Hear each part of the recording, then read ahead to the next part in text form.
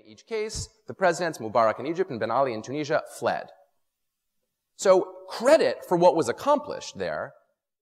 I see remarkable things. I went to Tunisia right after the fall of the dictator Ben Ali. They tell me the story of Muhammad Ali. You know, he was the world champion of the world. It was right after the Thrilla in Manila. He got on the plane. See that cover? Out of all the messengers, they chose Ayaan Hirsi Ali. Newsweek has every right. But it's like, I always joked, I said, like, asking Ayaan freedom. Just 28 days later, President Ben Ali fled the country. Soon, the entire Arab world was hit with a wave of demonstrations.